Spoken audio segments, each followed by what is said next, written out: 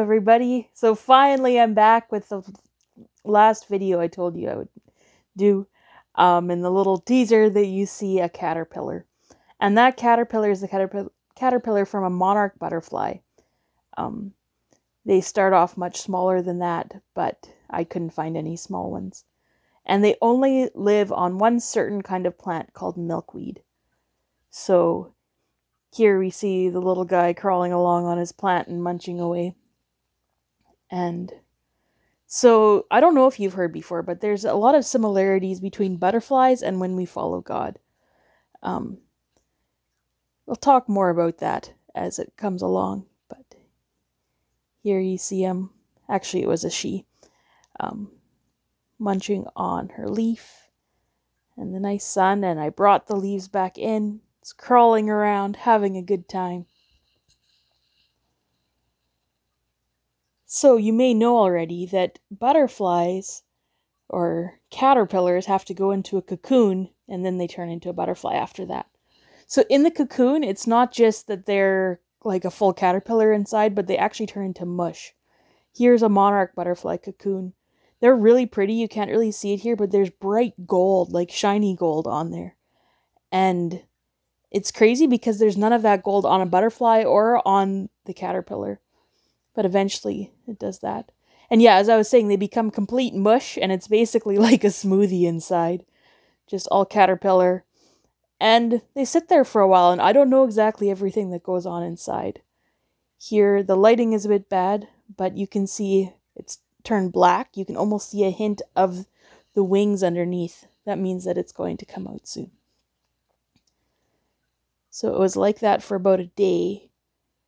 And then soon we will see what came out of it. There's still the shiny gold dots. But anyway, it went from being mush inside to this butterfly. And she is pretty. That's right after she came out. You can still see the bit of cocoon that is left. And it's not the same, flapping those beautiful wings. It's looking at the wings you can tell whether it's a male or a female. I won't explain that all right now. You can look it up if you want to. But yeah, here is a beautiful monarch butterfly. Ready to go. I'll soon bring her back outside so she can be free. It's important if you have one ever at home and it's starting to come out of the cocoon that you don't touch it or help it. Because as it struggles and pushes its way out, then the wings get stronger. And one time, the first time we hatched some, we touched the wings and they ended up being bent and then it could never fly. And it just died, which was sad.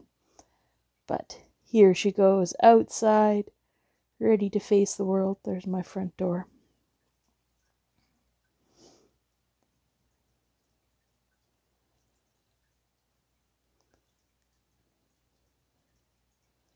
Ready to go face the world. I'll put her on a cleome flower.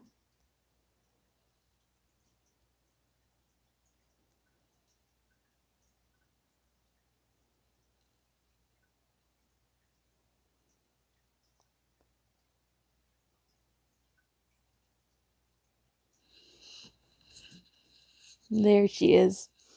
Beautiful butterfly. You wouldn't have pictured a beautiful orange and black butterfly looking at the green and black and yellow and white caterpillar. But yeah, this is what happens as we follow God. I don't know if you've had this, but it feels like sometimes the more I spend time with God and the more I get to know him, the more I realize just how crazy messed up I am. Like I realize how much sin there is in my life and how wrong I am and everything I've done wrong, and that's really discouraging sometimes. And as we follow God, then he does show us those things more and more so that we can grow and we can change.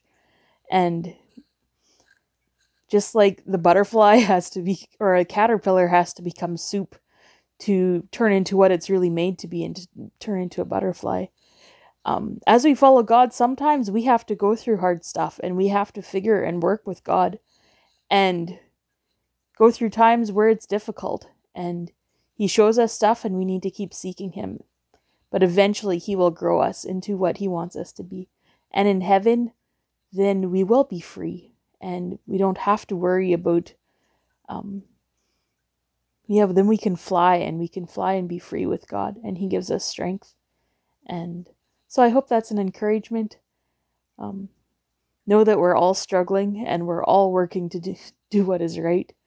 And God is working in us, especially if you notice your own sin and what's wrong in your life, then that means that God is working in you, and that he's showing you that, and he's convicting you. So he hasn't given up on you, and he loves you.